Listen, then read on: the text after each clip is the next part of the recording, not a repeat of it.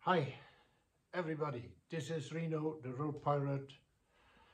I'm on my channel and I would like to give Itchy Boots, Noraly, a message what is, I think so, very, very important.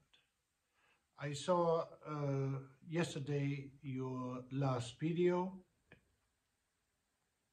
and you were carrying your bike because the clutch was burned and your bike was on the pickup truck and you brought it to town where you can fix it. And in the end of that video you told your subscribers, and I belong to it as well, so you told them there was a motorcycle cops, two of them on one bike. They overtook you, they stopped you, and they asked you for papers. And you got all the legal papers what you need. The carnet de passage and everything, you know, the bike papers and stuff like that. You got everything. And you hand them over to them. And they blamed you, it is fake papers and stuff like that. And you get a fine.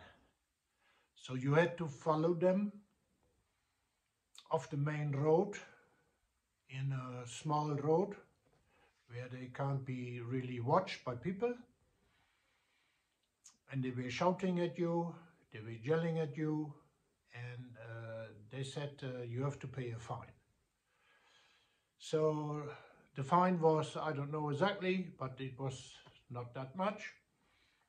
And you handed over, and they didn't give you the papers back, and they wanted more money. So these cops are corrupt. And it's very sad, but it happens in all the countries, but most in Africa, definitely. What I want to say is you have to act in a different way with these people. So first thing, when they ask you for the papers, you can show them your papers, but you are not handing them over.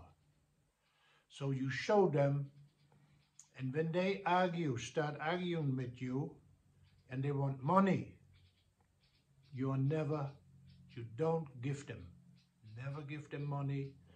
Just tell them, okay, there is an issue, you have an issue with me, we go together to the next police station, and over there I hand the papers over, and over there we will sort that out, that problem.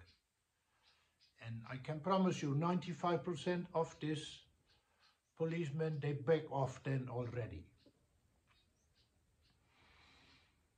I had it many times in my life, so I know what I'm talking.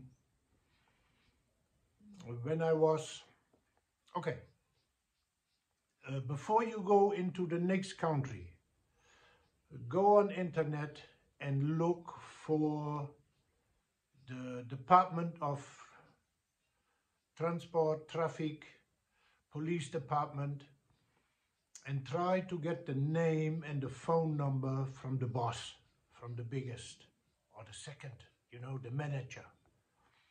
Try to get that name and that phone number.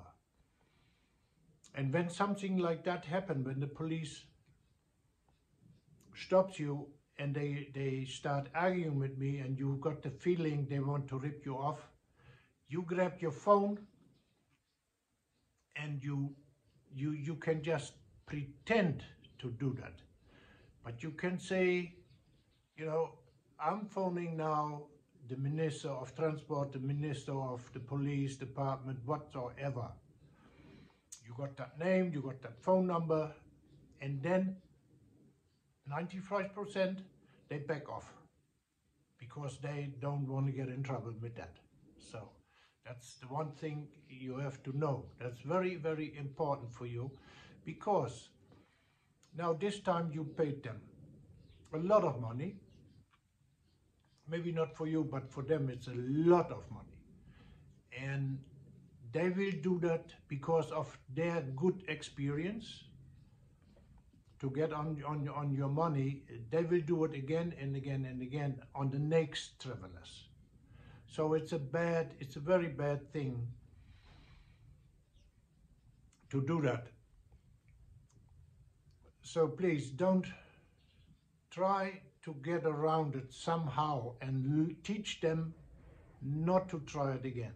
You know what I mean? And when we stick together, we travelers, and we not supporting corrupt police cops, then we do that for all of us. You know, the following travelers, they get the same crap what you had. So we should stick together, and we shouldn't give them money.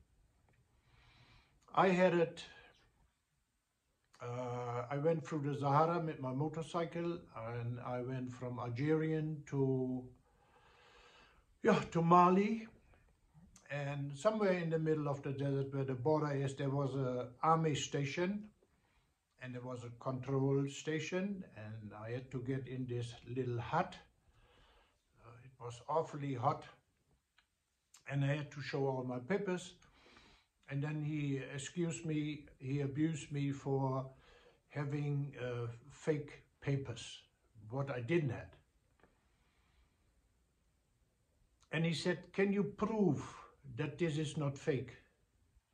I said, "How can I prove that?" And he said, "I will show you. So put your hands on the desk." And that's what I did. I put my both hands on the desk, and he grabbed under the desk, and there was a big glass, a big jar with a black scorpion. So he threw that black scorpion right next to my hands. And he said, "When you take your hands away, you are lying to me. You are not honest." And I was sweating. Hey, it was hot in there anyway, but I was sweating. It was just dripping sweat. I didn't move. I didn't move my hands, and I let the scorpion go running around, and he didn't attack me. So in this animal there was more trust than in many people, you know. It can happen that people want to rip you off, but please be strong. Be strong, don't do it. Don't give them money. Let them make a bad experience, and they will learn something out of it as well, you know. So this is the message to you. I know you are 100% confident, and I know you trust people, but we can't trust all of them, you know. And this kind of people, we should not get along with them in any way. So please be prepared for the next time. Don't do anything what I wouldn't do.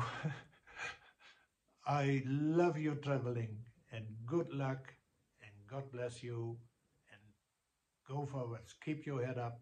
Don't give up. Okay then. Bye-bye.